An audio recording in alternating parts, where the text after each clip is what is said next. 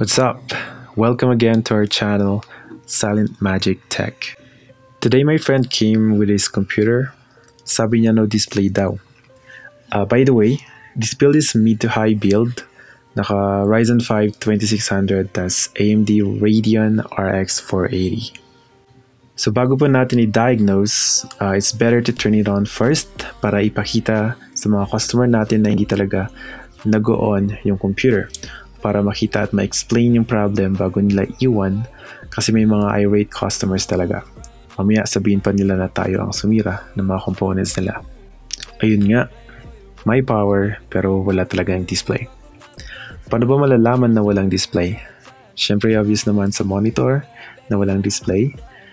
At kung wala tong GPU o graphics card, pwede malaman gamit ang keyboard. Smash nyo lang yung numlock key.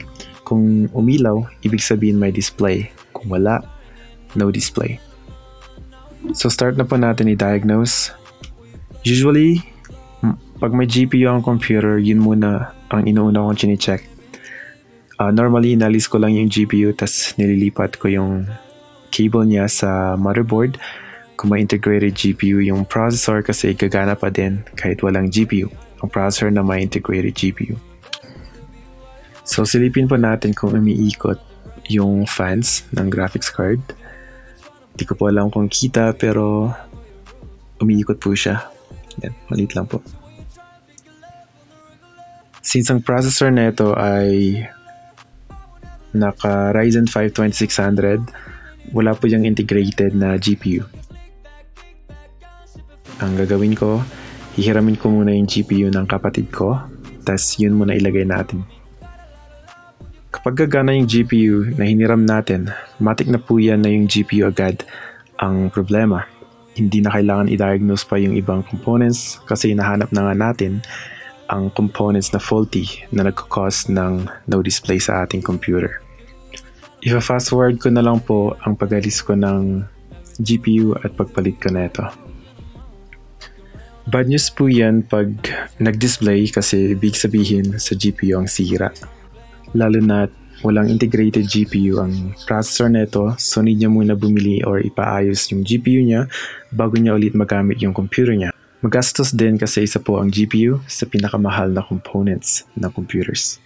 Ayan po, napalitan na po natin ng GPU. Siguraduhin na sa GPU nakasaksak yung cables nyo, hindi sa onboard. Ang gamit ko po ay HDMI. So let's turn it on na po kung magdi-display po siya.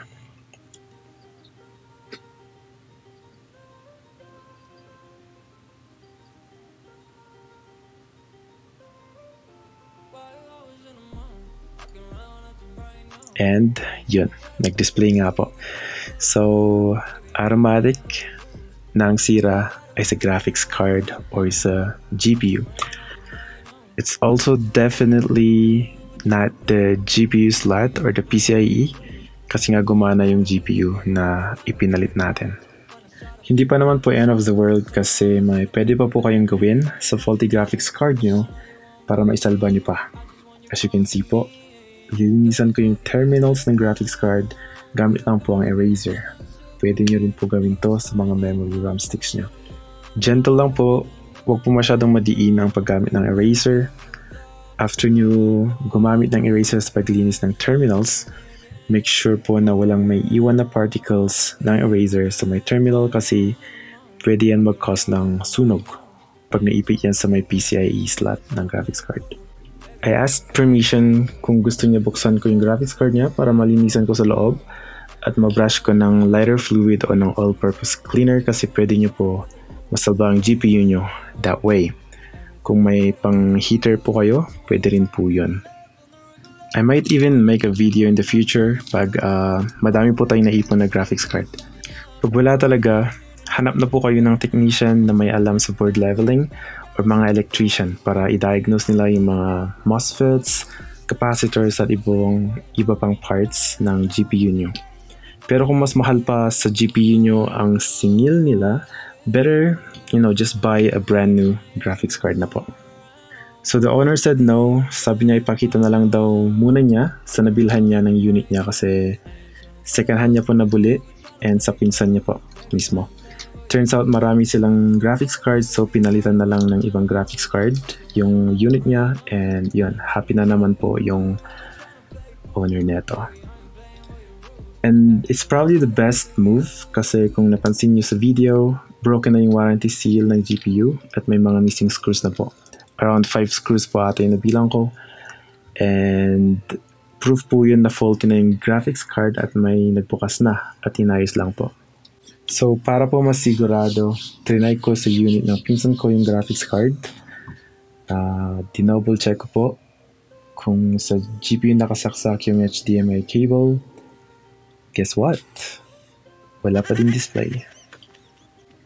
I hope may natutunan po kayo sa video na to. Pahit naman po ng thumbs up kung nag-enjoy kayo. Subscribe and hit that notification bell button if you want more tech support videos just like this one.